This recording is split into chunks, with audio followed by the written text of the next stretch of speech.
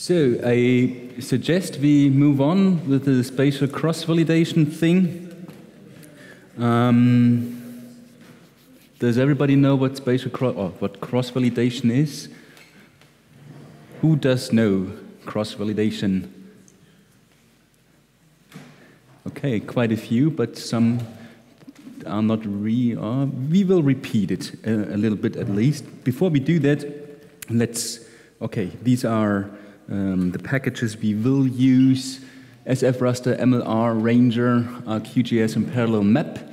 And the slides and the code can again be found on our geostats_18 repository. And before we are talking in a little bit about spatial cross-validation, let's start out with the study area, the data we have at hand, and the aim of our actual modeling. And then I will introduce you shortly to spatial cross-validation. And have you heard of MLR before? So machine learning with R, it's a package, 1, 2. So a few people already know it. MLR is a meta package. So I think all of you know that you can build models in multiple ways, in hundreds of ways, and there are many packages out there which lets you model. There's LM, or the stats package, maybe the most famous, and then we have GLM, and then we have the MGCV package for GAM, and then we have the Ranger package for, it's one implementation of random forest, but there are many other packages doing random forest stuff. E1071, if I remember correctly, is another example. Then we have support vector machines, we have neural networks, so there are really many approaches to do modeling in R, and not all of those packages, but some of them come with their own interfaces. So, and MLR is streamlining all of this so that you can just specify we would like to model this using this and this data, and then we would like to do a cross-validation, and it is using MLR building blocks for this. So it is streamlining the process, and no matter which package you're using.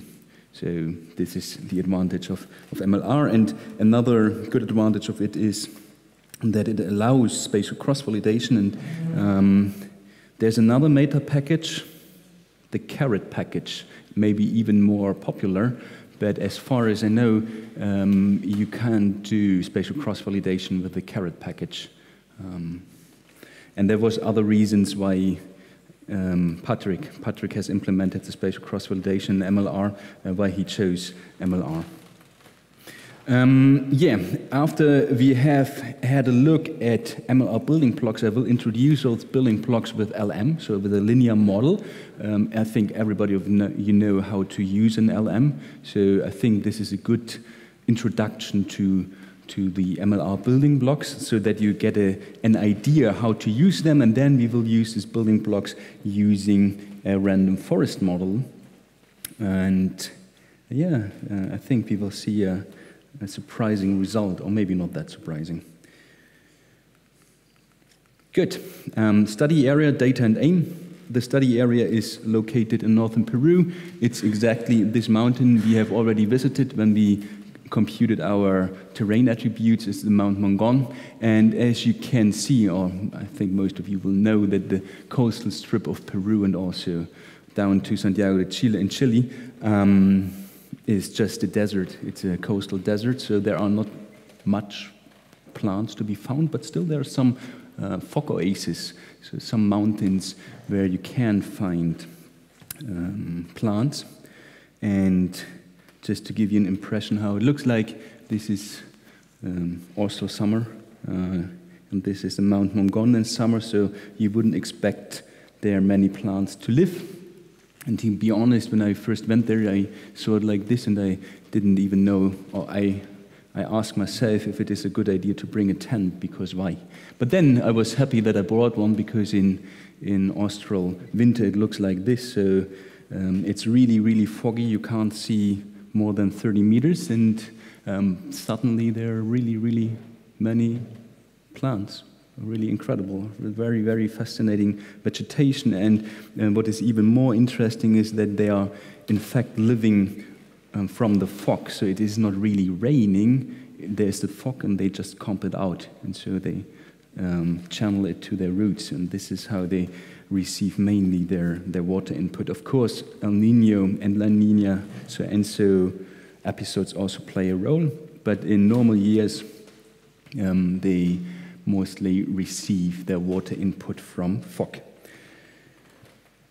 Okay, so what did we do there? On this mountain, I had the study area, and I randomly distributed 100 plots, and I was lucky that this was possible because I would never do this again, because why would you randomly sample 100 points on a mountain slope? It's just a silly idea. It's a good idea in terms of statistics, but a silly idea if you have to go there. But it worked out here on another mountain. It didn't. We had to use a transect because we couldn't reach our points. But here in this case, it was possible.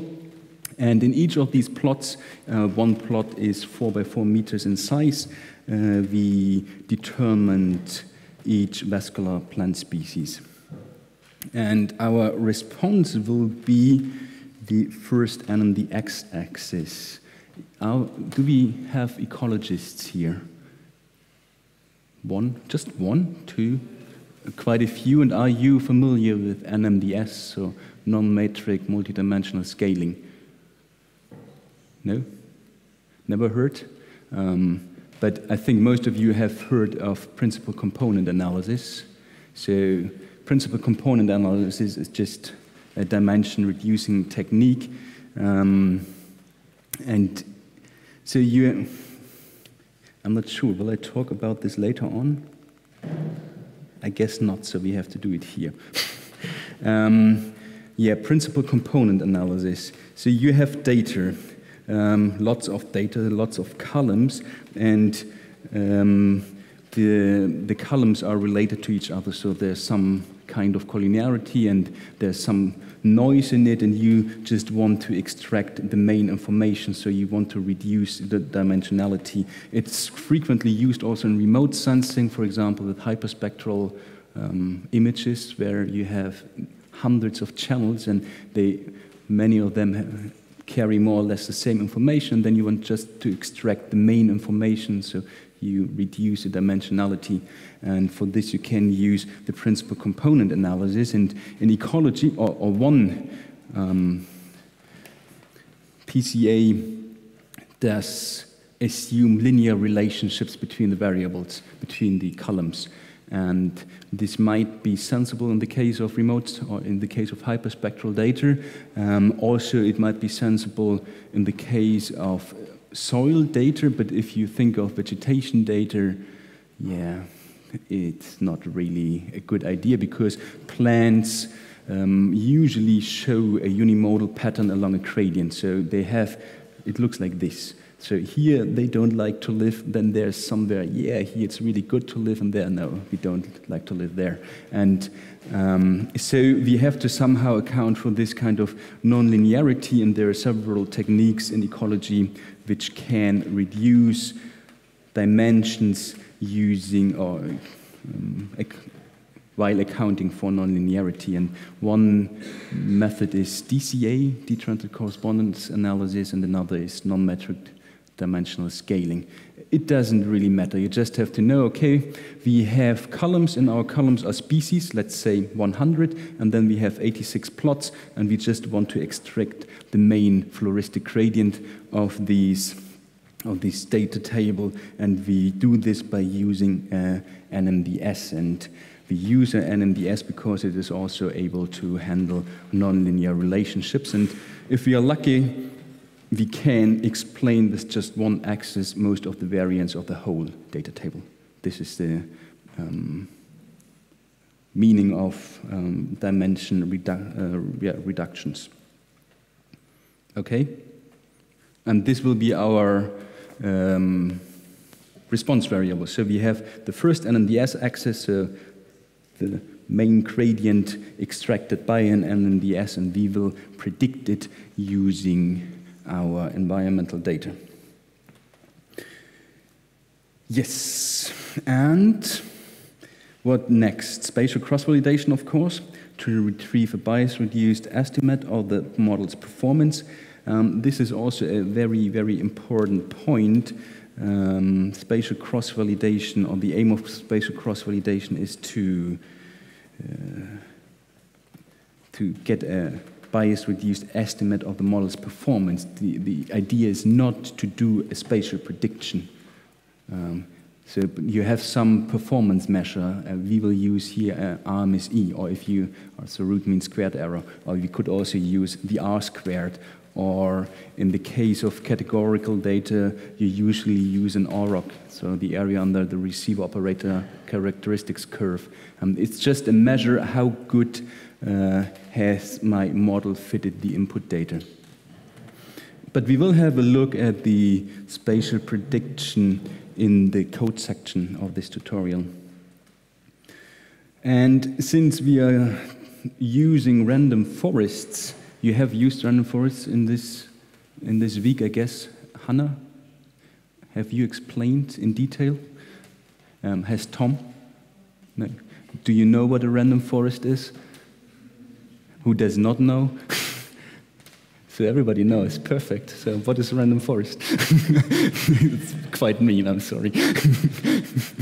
No, does everybody know a little bit how it works? It is, well, let's have a look at the book.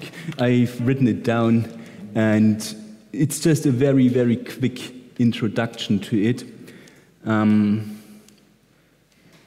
But that we are, to make sure that we are all on the same page, it's maybe a good idea just to have a short glance at random forests. Reducing dimensionality, I've written it down here as well, so you can reread it again. But now we are looking for random forests. So modeling the gradient. So a random forest is just a tree-based method, and here I use a simple tree. And I use as my response variable the first NMDS axis, so it's a score, because it's called scores, so SC. And just to explain tree-based methods, I just used one variable, in this case DEM, so the altitude. And in what do they do? So there's some kind of variance minimizing, and according to this minimization, they split the data into different knots and trees. For example, in this case, everything which is below 330 meters, more or less, will be put into this knot. And in this knot, the SC, that is our score, is the mean of this score is -1. And then in another tree, we split the altitude in observations below 677 meters and those which are above. And then we will find in this tree the mean of those observations found in this knot is -0.006, and then we split it again and so on. And what we see in this case is that the score steadily increases with altitude. So this is just a tree, and you can use more than one variable. You can use as many as you want. And the problem of this approach is that it tends to overfit the data, so it fits quite closely the data. So if it's like this, it will also follow this, and this is not good for predictions because no, it's just bad. It will not predict good on unknown, unseen data. And to account for this, the next thing was to introduce bagging. And bagging, what is bagging? I have to think about this as well. The thing is that you, to make it better, you run the model over and over again in different runs, and you use only a subset of the data. And then you say, okay, now fit the data with, I don't know, say 80% of the data, and then fit it with 85%, and so on and so on. And you do it multiple times, and then you average the predictions, and this is already better than just using the tree-based method. And finally, a random forest is nothing else but saying for each tree you cannot use all variables which I give you. And in the case of bagging, it will use all available variables. In the case of random forests, it will just use a random subset of the available predictors. These are random forests. In fact, quite easy. I hope you agree. Just reread it. It's really a simple method. It's astonishing how good it performs. So questions on that? So now, or are we all on the same page regarding random forests? More or less. So now you know it's a tree-based method, then there's bagging, and there's also a bit of random variable selection for each model run. And then we average everything. This is a random forest. And it's good that we have spoken about this, because afterwards we have to tune hyperparameters, and to know what these hyperparameters mean, we have to know what this random forest is actually doing. So, fine.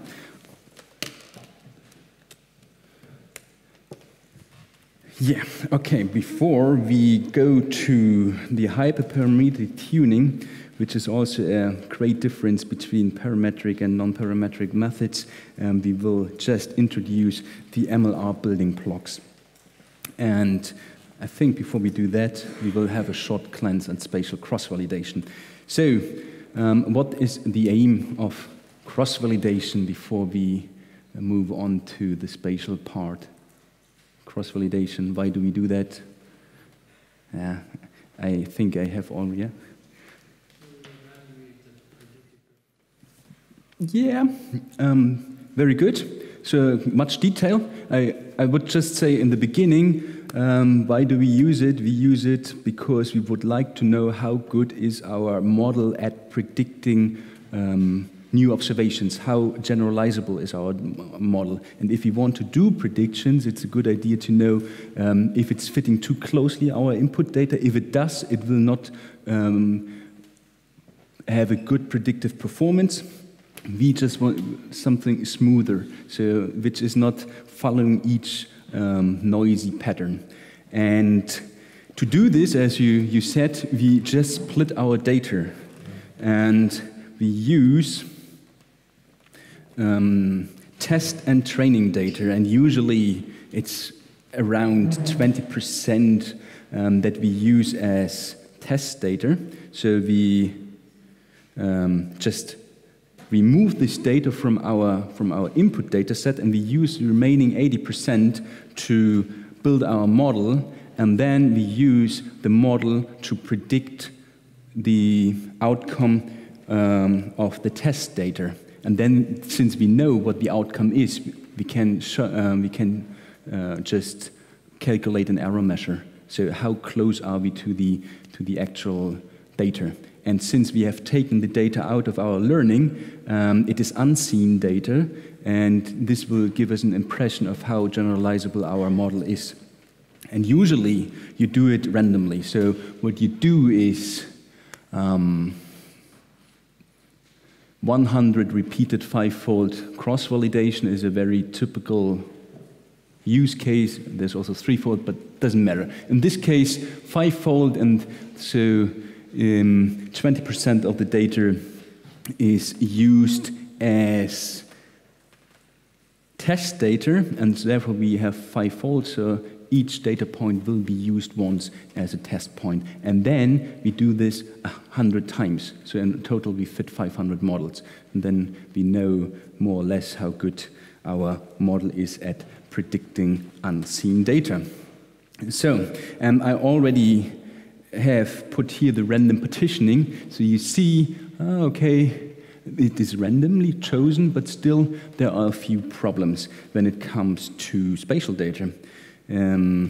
A fundamental assumption of cross-validation is that the data is independent of one another.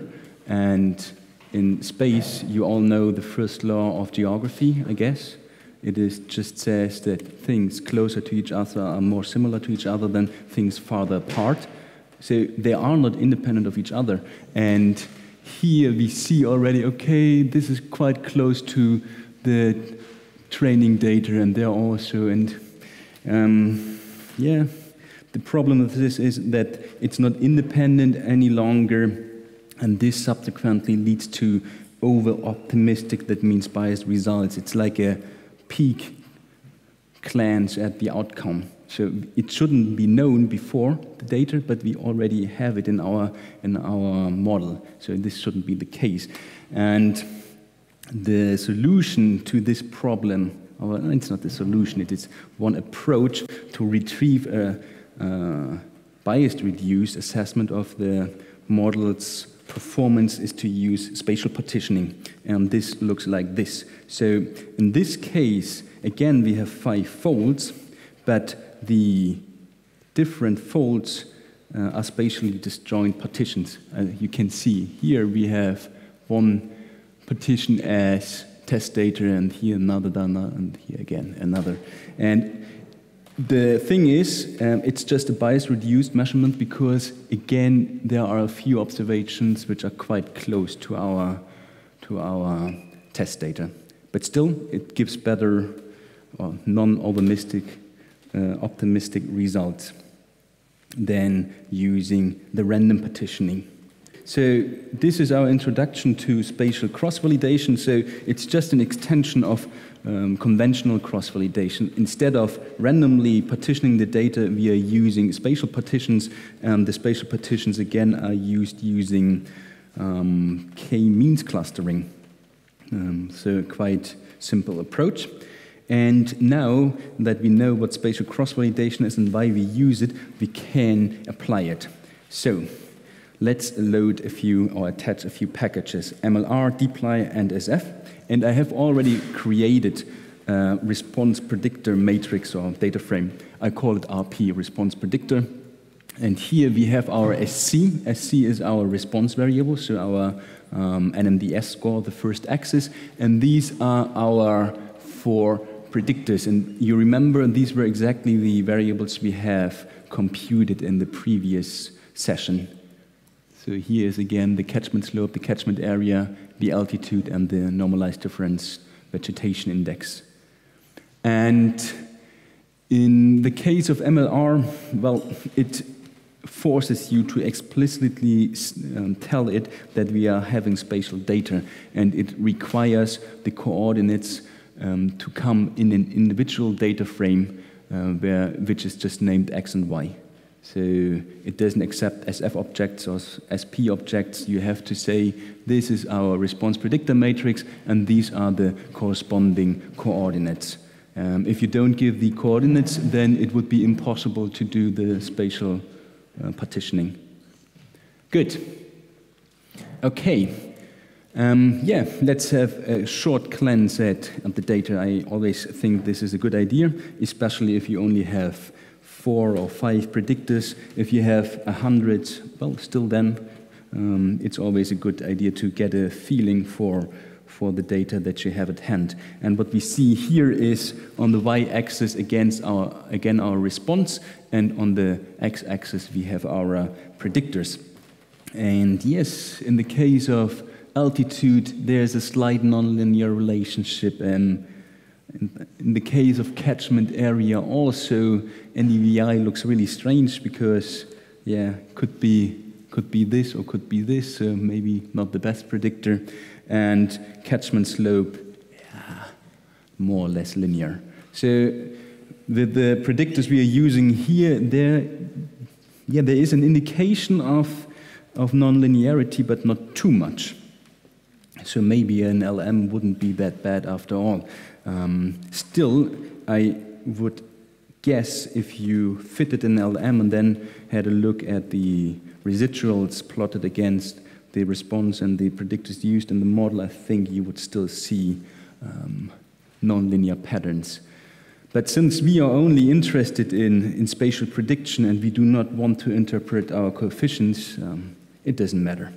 We can just skip this. This is really the beauty of machine learning. You can just throw data at it and there comes an output and you don't have to interpret it, or shouldn't even. Or, well, there are approaches, but normally you shouldn't do that, or very carefully. Good. As I have told you before, MLR has building blocks. So it's a meta package and comes with building blocks. We have our data. We split it into test and training data. We define a learner, so a statistical learning method, such as LM, GLM, or random forest. We fit the model, we do the prediction, and then we have a look how good our prediction is using our test data. And then we do it over and over again. This is cross-validation. And finally, we will retrieve a mean value for our performance measure. Good. So the first thing to do is creating a task. Then we have to define a learner. We have to specify a resampling strategy and also a performance measure. And these are the main building blocks. So let's start with a task. You have several options in MLR. Make regression task just means that you're using a continuous variable, as is the case in with our data, because the NMDS scores range or can range from minus to plus infinity. So regression would be a good idea. But if you have categorical data, then you should use not the regression task, but the classification task. And there are two further possibilities. And what we do is we say RP is our input data. In this input data, the SC column is our response variable, the target. And we also say, okay, we are in space. These are our coordinates. So these coordinates will be used for the spatial partitioning.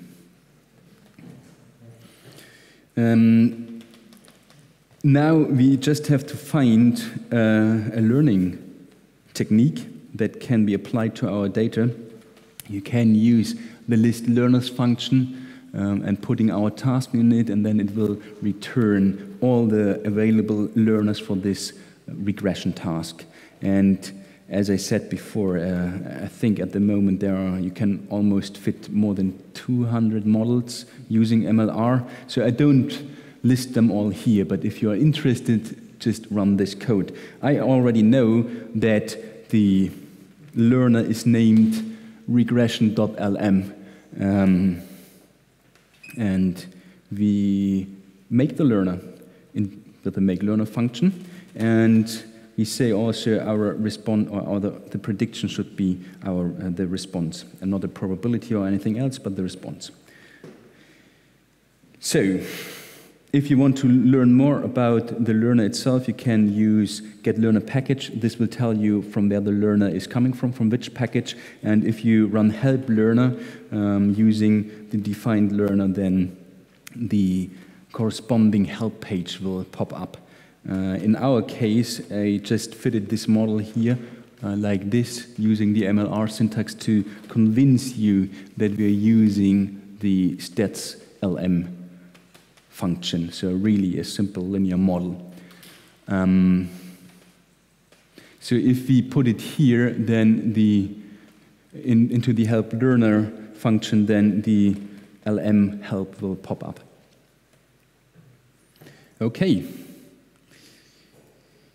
Now we have defined the task. We have also defined a learner, and what is missing is our spatial partitioning, our cross-validation, and we can define the resampling technique using this function, and using sprepcv means that we are using spatial repetitive cross-validation, and we are using a 100 repeated 5-fold cross-validation. So remember, this is one repetition. 5 folds, 1 repetition, we do this 100 times. So we fit 500 models to find out about the performance of LM on unseen data.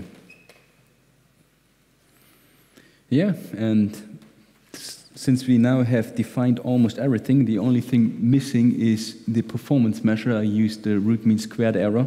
We can run the resampling, and we have to specify, of course, the task, the learner, the resampling technique we are going to apply, and as just said, also our performance measure.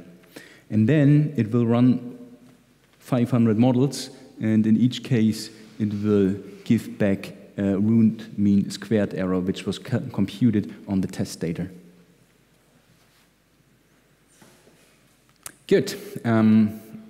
I called it cross-validation spatial LM, and if we have a look at the result, we see it took 2.5 seconds on my computer, and the mean RMSE is 0.43, and the question is that good or not?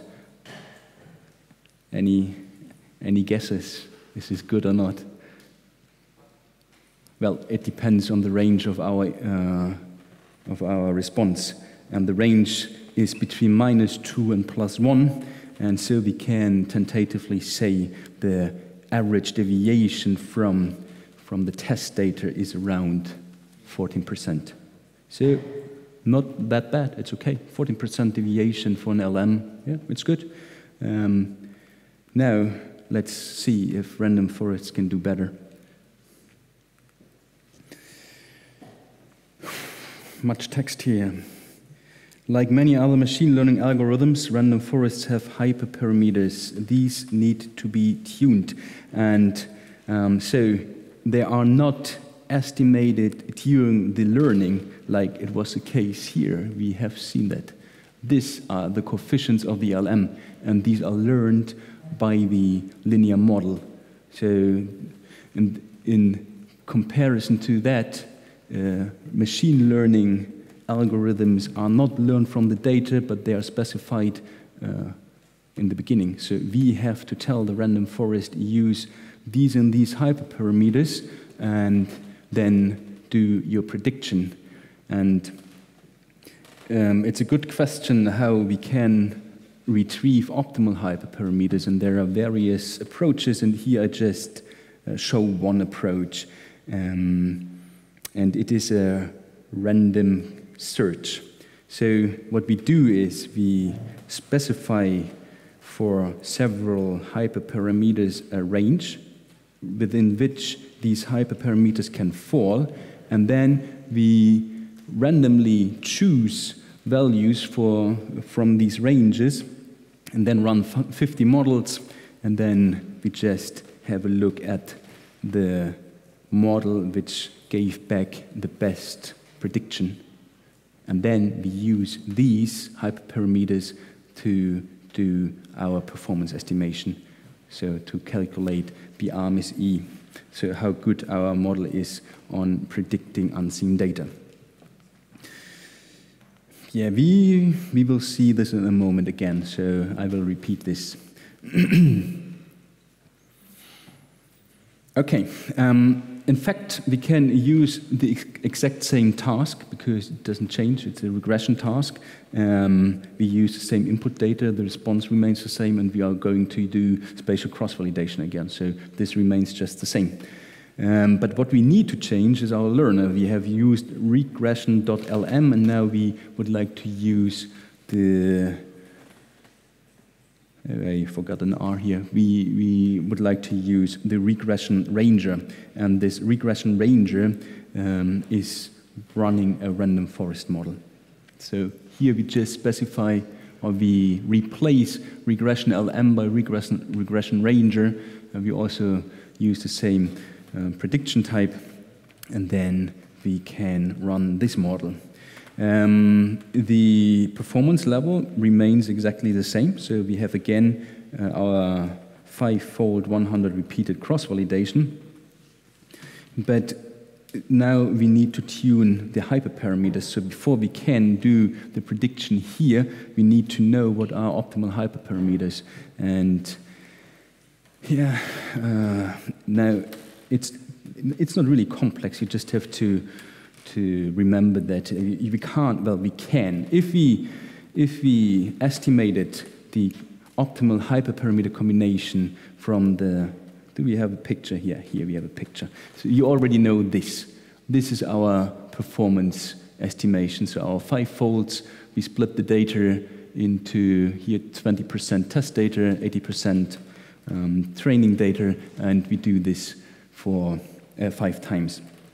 And if we now computed our optimal hyperparameters on the full data set, the full data set we will use for the prediction, then it is also a bit like cheating. So to prevent this, we have to use an inner loop.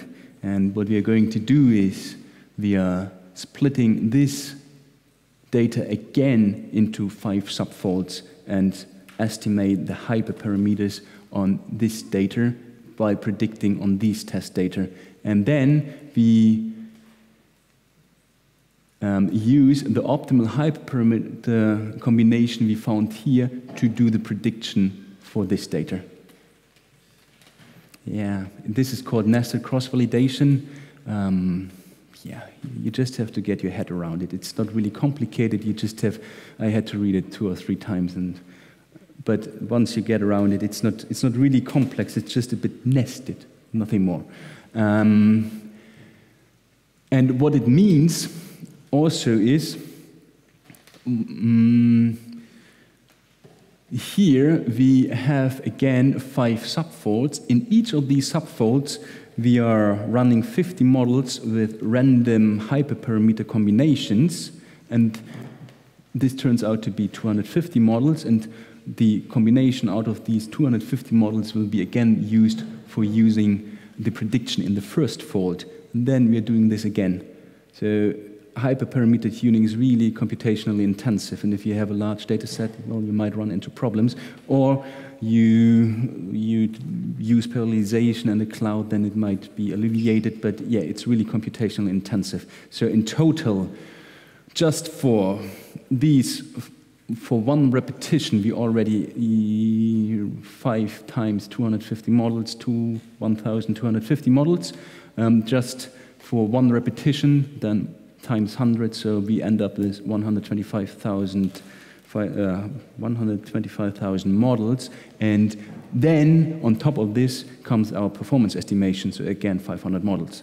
So in total 125,500 models. So before you run the code, know what you do. Or, well, you can also have patience. Good. Questions? More or less clear? Yes. About the subfolds for tuning the parameters, are they spatial as well or just randomly selected? In the hyperparameter fold? Yeah, no, it's spatially. Again, it's spatial. Okay. Yeah, again, spatially. Patrick, the first author of the paper where this figure is also from, has done, well, he loves computations. And he also tested everything against everything, and he also tested spatial performance level estimation and non-spatial hyperparameter tuning, and what is the effect of this. And in the end, he says it's good to do it spatially in all cases. So it's not strictly necessary, because often, especially with random forest, the default values are quite good. So it just works. But you never know. And you will have other results using the spatial cross-validation. And just to be on the safe side, use spatial cross-validation or nested spatial cross-validation. Yes? Is there a way to add also, to do like kind of temporal spatial partitioning using the MLR? So pardon? Using the make resample task, the function, to add also the if there are a temporal correlation. Ask Hannah. Yeah, but in fact, it would be the next step, because this is just now spatially, yeah. And now Yeah, it is possible. It is not implemented, but it wouldn't be well, in detail it is hard, but yeah, it's not, you can implement this. But MLR does not allow that. It's not. So far, it's not direct. supported, Okay. but I think it's the next step. Sorry, just to clarify, so the tuning stage... Do I mean what? The tuning is within each fold of the cross-validation. So you have take your validation data out, and then you're tuning the hyperparameters in each fold. Yeah, so what we do is, here we have our first, here, this is the test data, this is our training data. Then we put it in an inner fold and using these data here as, and split it again into 5 partitions. So it's an inner tuning, but using only this data for the first fold. So, what are your rules for finishing the tuning then? Do you have some convergence or? Convergence. Yeah. How do you know when to finish? How many iterations do you have in this tuning cycle? Yeah, I will show you in a second. But as I said, is 50. I said random search with 50 iterations. So you have 50, 50, 50, 50, 250 models just for one fold. Other questions? Another question? As you has explained, for each fold, when we split the data for creating hyperparameter in the next fold, this hyperparameter might change. So what are you going to do at the end? Are you going to ignore all of these parameters that has been calculated and calculate once again, or? No, what you do is you run these 250 models, then you have one optimal hyperparameter combination, and you use it just for this fold. And then you go to the next fold, and you do it again. And you just, again, use the optimal hyperparameter combination from this fold for the second fold. And so this is the reason why you have so many models. This will result to 5 hyperparameters, because each fold has one setup or one single best hyperparameter. Yes. And at the end of 5-fold cross-validation, there will be 5 optimum hyperparameter. Yeah, but always for this specific fold. But it's just for this specific fold. And we are not really interested, well, you can have a look how the hyperparameters range, but we are actually interested in doing, or we are using these hyperparameters to do the prediction on the test data and to see how good is it. Yeah, but the final purpose of these activities is to predict to somewhere else on a raster or on a space that we don't have the data of. Yeah, no, it is not. Yeah.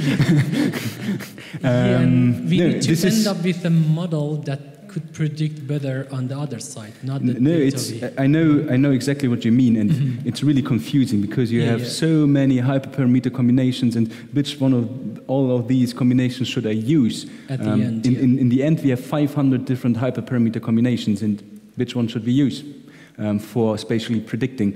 But we don't use them at all. But we will see this later. For the spatial prediction, the aim for the spatial prediction is not the performance estimation, which is the aim of spatial cross-validation. Yeah. Then the aim is spatial prediction. And for this reason, we tune the hyperparameters on the full data set, because we are predicting anyways into space from which we don't have information, so we can just use all the data. So at the end, when we want to predict on rasters, we need to calculate. I show you. This comes later. Yeah. Okay. This is the code example. Here we're just doing performance estimation, and then in the code section we will see how we tune hyperparameters for spatial prediction. Yeah. Okay. Thank you. Two questions. Is it possible to visualize the spatial resampling during the folds, just so we can get an idea of, you had a nice ggplot visualization earlier. It's not ggplot. It's not ggplot, okay. No, of course like not. And that's one question. Can we do this as well without? Well, you could, but what happens, it doesn't matter, because in each repetition, this slightly changes. It always looks a bit like this. It just randomly, but you could. If you wanted, you could do this. Okay. But then you would end up with so many different visualizations just showing different variants of this. Of course, it changes slightly, or sometimes it's even a big change, but it's just random. It would just help with the intuition, perhaps, just to get an idea of what this is actually doing.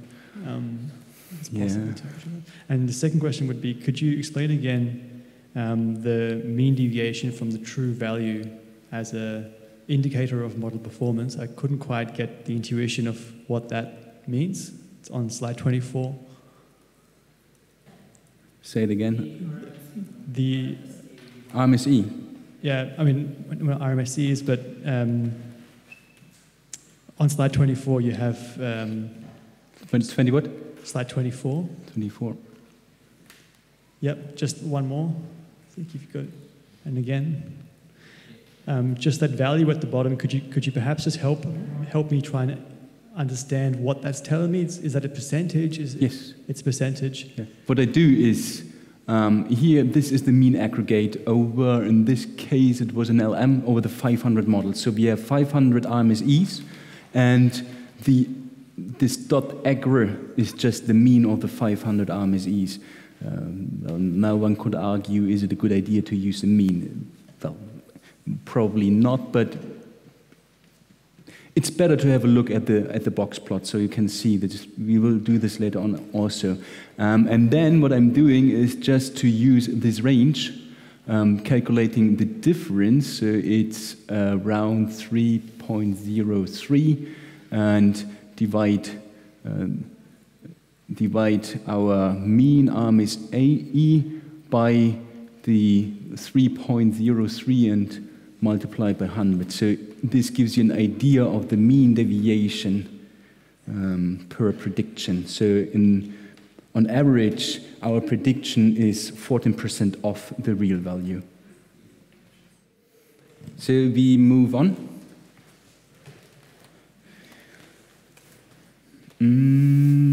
Yeah, right. Now we wanted to do the random forests, and we talked in detail about the hyperparameter tuning. As I said, it might be a bit overwhelming in the beginning, but once you get your hand around it, it's really easy. The concept is really easy. I hope this is encouraging. And you can also reread this in chapter 11 of our book, because there I have written it down. Or you can ask me afterwards if there's still something unclear. So the thing we now need to do is to specify our random search. And for one, we have also to say, do this. And in this case, we just use 5 spatial partitions. We don't do this over and over again, just once. And in each of these partitions, we run 50 times the model. And you do this by setting this max it or the make tune control random to 50. So this just says use 50 models in each of these folds. Good. Right, and now we need to define the tuning space. And I just did it here in accordance with the literature or with proposed values. M trie, sample fraction, and min not size, and these are also the hyperparameters recommended in the literature to tune. Read this paper of Probst et al. It's really a nice read. It just explains what random forests are, what implementations are out there, and then they compare different hyperparameter tuning strategies against each other, and then they come up with this recommendation. And mtry sample fraction min not size. Mtry, maybe you remember in the beginning when we talked about random forests, I said random forests extend boosting by saying you cannot use all predictors in each tree. Maybe you can. We set this randomly. And for this we use the mtry parameter. So the lowest value would be to use just one predictor, and the highest value here is to use all predictors. So all predictors would be just bagging. And because here ncall RP, remember in our response predictor matrix we also have the response variable. So this is why I here say -1. So I say randomly choose 1 to 4 predictor variables in each tree run. And the sample fraction, this was what I told you in the bagging. When you run multiple models, you just use a subset of the data, and we let it range between 20 and 90%. So there are models which are just using 20% of the input data, and there are models which are using 90%. And min not size, this is the terminal not, if I remember correctly. But I have to look it up, I'm not quite sure. I think it's how many observations must be to be found at least in the terminal not. So we go back. The terminal not is, no, this was not here. It was easier here. Here, these are terminal nots. These are terminal nots, and this parameter here just says how many observations have to be at least in each terminal knot. And we here say it's, I think, 1 to 10. And this should be chosen again randomly. So this is also the reason why it's called random forest, because we randomly select the number of predictors. In the bagging, we randomly select the number of observations to be included in the modeling, and then we randomly say how many observations have to be at least part of the terminal knot. So, literature, as I pointed out, this is a really good paper on random forests, and if you want to know more about statistical learning, what are parametric, non-parametric models, what's the difference between machine learning and, well, this is, I think they don't really explain it. They call it statistical learning. So what's the difference between different machine learning algorithms, such as random forests or artificial neural networks or support vector machines? Then have a look at this James et al. Book. It's called An Introduction to Statistical Learning. Really a good book. There they also explain resampling in detail, so not spatial, but cross-validation. So if you want to reread cross-validation, you can also read this in An Introduction to Statistical Learning with R. Yeah, that's the title. And of course, you can have a look at geocomputation with R. In chapter 14, at least, we give a short introduction to all of this stuff. But if you want to know more, these are quite good reads. Yeah, okay, now that we have specified an inner loop, we need to wrap it up. So here we say that is a learner. This is the resampling in the tune level, so in our inner fold. These are the hyperparameter settings here. Remember here, this is PS, this is control. So this is our tuning space. This is saying use 50 iterations in the random search And again, also for the inner loop, we have to say what is the performance measure, because only then we will know what is the optimal hyperparameter combination. Good. And finally, we can put it into the resample function, and then again we put this wrapped learner RF into this function. We tell this is the task, this is the performance level. In this case, it's the outer loop, so the 500 models to estimate the performance. And you don't have to do this, but if you're interested in the tuning results, you get them using the get tune result thing. And as performance measure, again, we are using the RMSE. But as I said, before you run this code, 125,500 models, maybe parallelization is a good idea, or you just go and grab many coffees. I don't know. I think it doesn't take that long in this case, but because we just use 86 observations and 4 predictors, so this is still fast, but if you use thousands of observations and possibly hundreds of predictors, then you should certainly parallelize this stuff and use cloud computing.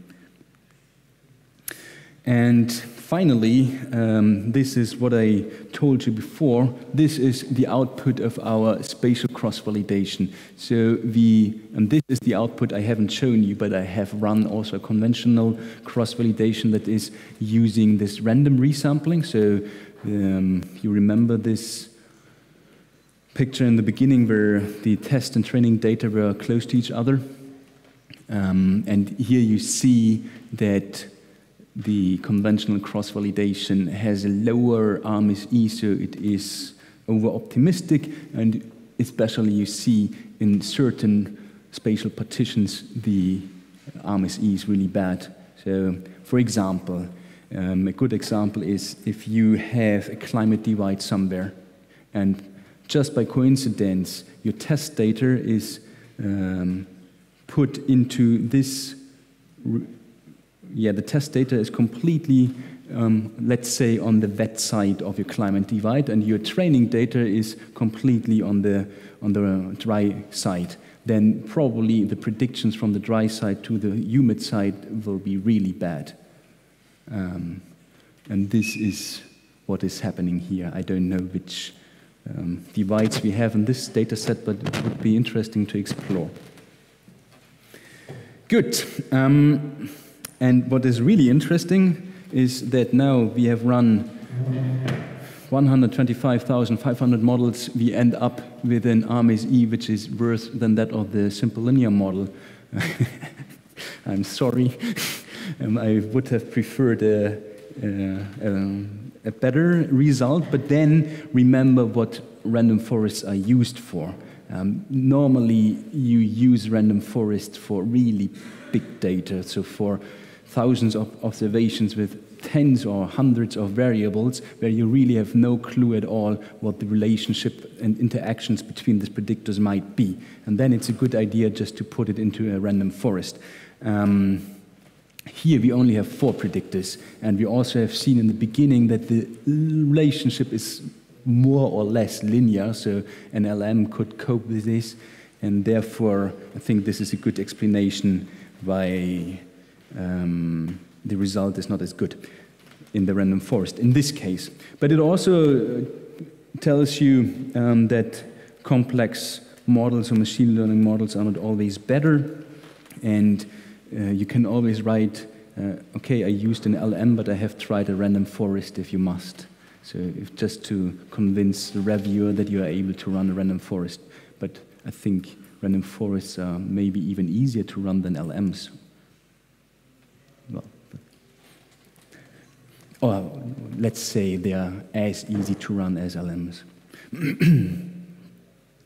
It's just different. In the case of LMs, you normally would begin to have a look at the coefficients, and then you would have a look at the p-values and at confidence intervals and stuff like this, and then you have problems with spatial autocorrelations, and you see, oh no, I can't interpret my coefficients because there's some kind of nonlinearity or dependence, probably due to spatial autocorrelation, and then you have to make a model more and more complex, and then in the end it's really a complex model, and then you can interpret your coefficients. And in the case of random forests, you have to tune your hyperparameters, and you have to do this before the learning begins, and therefore you have to know what are hyperparameters, what is the effect of the hyperparameters, how can we tune them. Here I've just shown one method, the random search, but there are many other methods. So, and then if you are going to look for the best way, the most optimal way, then maybe you also have you have to spend much time to find this way for you. So, yeah, you can say as easy or as difficult to run as LMs, just depending on the context, what you are after. Yeah, we could add further environmental predictors. We could also add XY coordinates as predictors, and then maybe the results would change. Good, and now, in fact, this is the prediction map using the random forest. A really nice map, I think, because here you see the floristic gradient, and each of these colors represent a different kind of vegetation belt, I say. Here in the lower part, the blue part, this is really desert. There's sand and there's a few Tillandsia species. Then here the fog begins, and then you have some grassy species and some Nolana. Do you know Nolana? Solana 10. These are the tobacco plants. Good. And here below the temperature inversion, where also you find the highest species diversity, there is another vegetation belt. I called it, or in accordance with the literature, the bromeliad belt. So there are many bromeliads, so pineapple plants. And on the top, so just above the inversion, so where no fog is anymore, then the vegetation becomes more dry again, and you find cactus plants and stuff like this. Yeah, but a really great prediction map, so because it just resembles the 5 vegetation belts, and then there's also a very interesting finding here, this interruption of this most diverse plant belt, and yeah,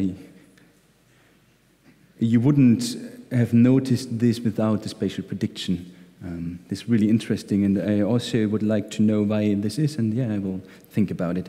And because it was also your question, in the tutorial we will just create this prediction map, and so we will see how we can tune the hyperparameters for spatial prediction. Okay, questions? So now we can just move on and do the code stuff, or you can also have a look at the code I've just presented. Yes? Yeah, it seems that the spatial cross-validation, you say that the conventional one is too optimistic, but it seems that you risk having a pessimistic evaluation with the spatial cross-validation because you remove entire chunks from your data spatially and you have to extrapolate into that space. Yeah, that's exactly the point. But it's not pessimistic, it's reality. We want to know how good is our model on predicting unseen data. So data it hasn't seen before. And if we don't do the spatial cross-validation, then we always have this over-optimistic problem because, as I said in this example with the climate divide, wet and dry. So if you have a few observations in the wet area, then you have already a peak glance at the results. Yeah, but if you would sample at random, you would sample in that space. No, but you sample it randomly just in a tabular way, but not in space. This is exactly the point why we're doing spatial cross-validation. Yeah, I get that, but normally with a prediction, you want to interpolate within the space of your data. Yeah, but also the other thing with cross-validation is, or the main assumption of cross-validation is that your test data is independent of the training data, which is not the case if you have observations which are close to each other due to spatial autocorrelation. So the result of a conventional, non-spatial cross-validation... Sure, but that's another point. That's another point. My point was with the spatial cross-validation, you remove these entire chunks from your data set, and you then try to predict into those areas, and you're actually extrapolating into those areas, and you may end up with an overly pessimistic prediction, estimate of your prediction accuracy, because you've taken those data points out. Yeah, but this is exactly what you do in cross-validation. You randomly take out data. And now we do it just in space to make sure it's independent, the training and the test data. Okay, maybe I could express it a different way. You may get a more realistic estimate of how bad your prediction could be with the spatial model, but because you don't include those data in the training of your model,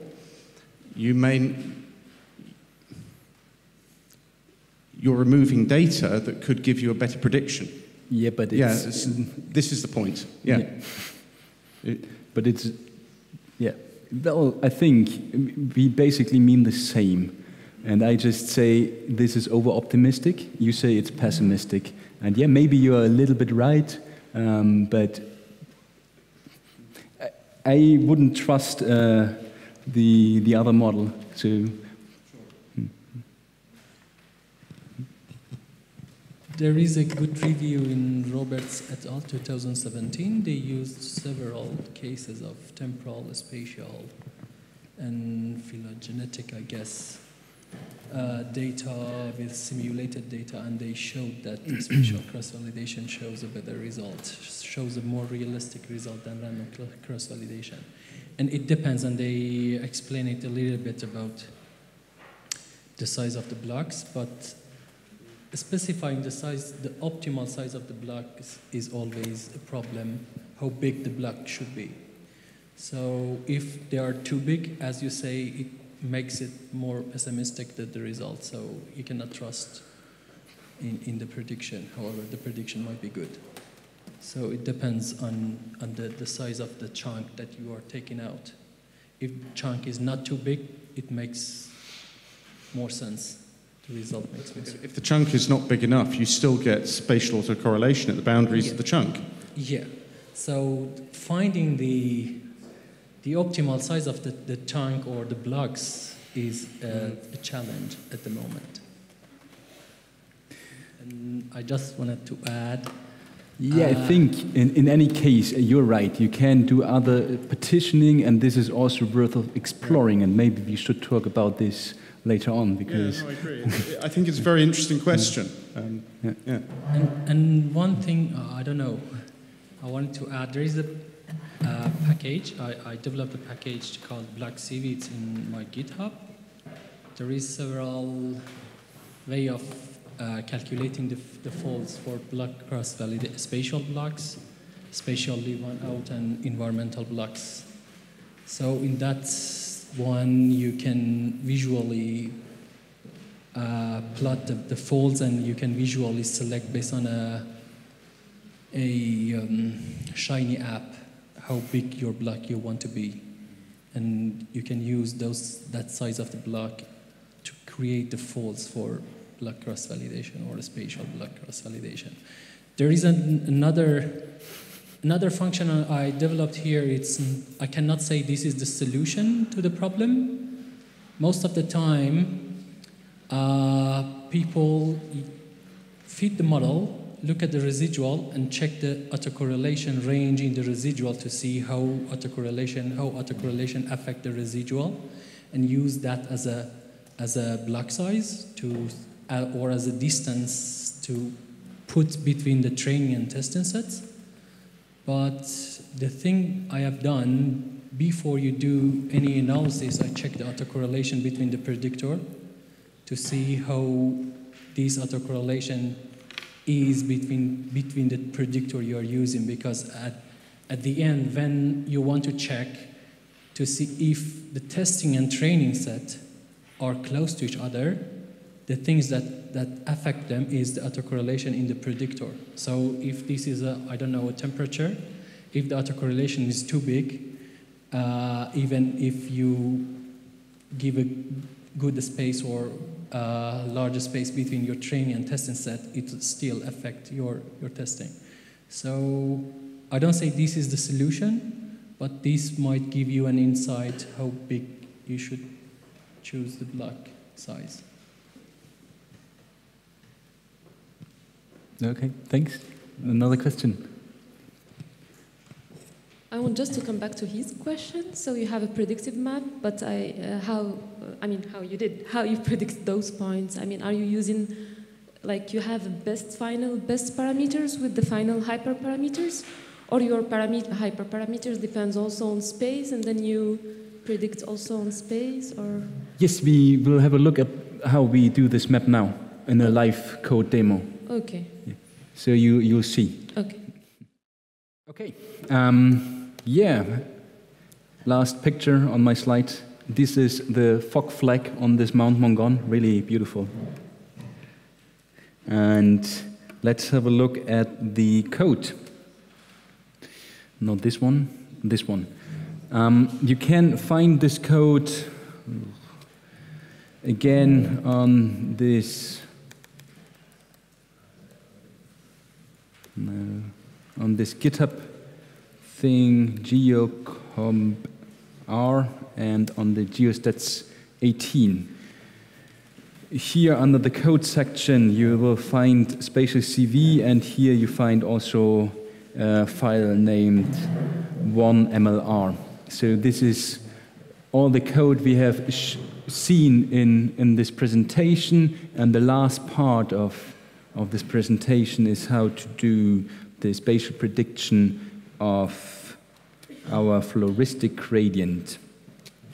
So this map. So just give you a second to find the code if you want to have a look at it right away.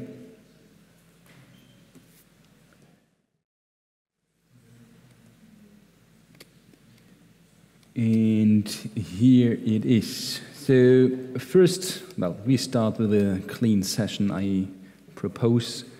And first of all, we load a few packages. SF, raster, dplyr, mlr, vegan. The vegan package is for vegetation, for ecology. And in this package, you will find a function named meta-MDS, and this function lets you compute the NMDS. So this is the dimension reducing technique I've told you in the beginning. These random points here, you remember we have created them in the previous session. So if I just run this, you see here's DEM, there's NDVI, catchment slope, catchment area, and the geometry. So it's an SF object, and then we have two more columns we are here not really interested in. Then there's a data file named com, and if we look at com, we don't see much, but this is our community matrix. So in the rows, you find the visited plots, and in the columns, you find the found species. And if there's a 0 here in plot 1 for this plant, then it means it wasn't there. Okay, this is our community matrix. Again, we load the DEM, that is the altitude, raster, and study area. This is just outlining our study area. And what I also do is loading the environmental predictors. So we have created catchment slope and catchment area, and we have NDVI and DEM, and I would like to put them into a raster stack. And there we go. And because we log transformed catchment area, we do so also here. And if you type EP, then you see it's a raster stack with 4 predictors. And we need these predictors for our spatial prediction, because these are the predictors we are using in our model. So the first thing to do is running the NMDS, and you do this using this command meta-NMDS, and I say use 500 iterations to find an optimal solution. K equals 4 means use 4 score columns, and we will just use the first column. And if we ask for the stress, we see it's around 9, and this is a good stress value. So all values below 15 or 0.15 are good NMDS values. So this means that our NMDS can extract or reduce our big data table to just 4 columns while retaining the most of the variance found in the original data matrix. Yes, and here's some stuff, rotating stuff. I won't explain it here in detail. Read the book chapter if you're interested in this. Here we just take it as granted. Next, I extract SC. So you see this is just the first column of our 4 NMDS axis, and then I join them to our random points. And this gives us this, and now we have another column named SC. Good. We should do this as well. As I have told you in the beginning, if you're using MLR, you have to give the task a data frame containing the response and the predictors, and you have to give it a data frame containing just the coordinates. So here we have to convert our SF object into coordinates, which I do here. So I just extract the coordinates, I say be a data frame, and I say, so if you run this, then the output will have columns named X and Y with capital letters, and I just want to rename them to X and Y with, what's the name? Robin? The opposite of capital letters, minor letters? Lower letters? Lowercase. Lowercase, yeah, this is the name. In Spanish then, minúscula. Minúscula. Yeah. And then in our response predictor matrix, I just keep the variables which we will use on the modeling. So I remove the ID column, and I remove also the species richness column. And what I also do is I set the geometry to null, because the MLR building blocks are expecting a data frame. And actually I haven't tried, but just in case. So now we are all set up, and we could run all this spatial cross-validation. This is just the code I've presented to you during the last hour, and we will now move to the predictive mapping. And for this, we create a task. Again, it's the same task we have used before. Again, we use our P as input data, SC should be our response, and we use spatial cross-validation, so we have to indicate a data frame containing the coordinates. In the second step, we specify a learner, and we use a random forest regression ranger, and here we just split our data set into 5 folds, and we just use 1 repetition, and you can do it using the SPCV. because otherwise you would end up with multiple optimal hyperparameters. We just want to use one, and therefore we just use one repetition. Then in the inner, oh, it's not the inner fold, I'm sorry. We have to specify also the random search. Again, with 50 iterations, we are using the exact same hyperparameters, and we tune this using these ranges, which I have explained before. So everything stays more or less the same. And then we can do the tuning. And for this, we can run these tune params. And as I said before, we are using, in this case, the complete data set, and it's just 50 models. So pretty easy. And quite fast, and this is how we get the optimal hyperparameters for the spatial prediction. And after having done that, we use these estimated optimal hyperparameters in our learner. So here we specify the optimal m-trie, the optimal sample fraction, and the optimal knot size. You can also have a look at the optimal m-trie. In this case, it is 4. And the optimal sample fraction, so how many observations should be used per tree, 89%. And the minimal knot size is 10. So the terminal knot should at least have 10 observations. So these are the optimal hyperparameters in this case. And now we have the learner. We can run finally the model, and in MLR you use a function called train for this. So we specify the learner, we specify the task, and this is our model, and now we can apply this model to our data.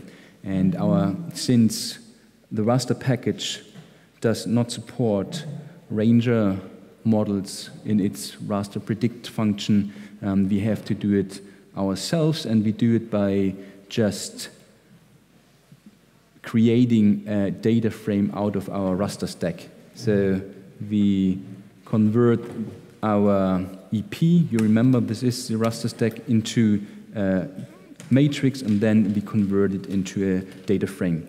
And then we can run our model on this new data.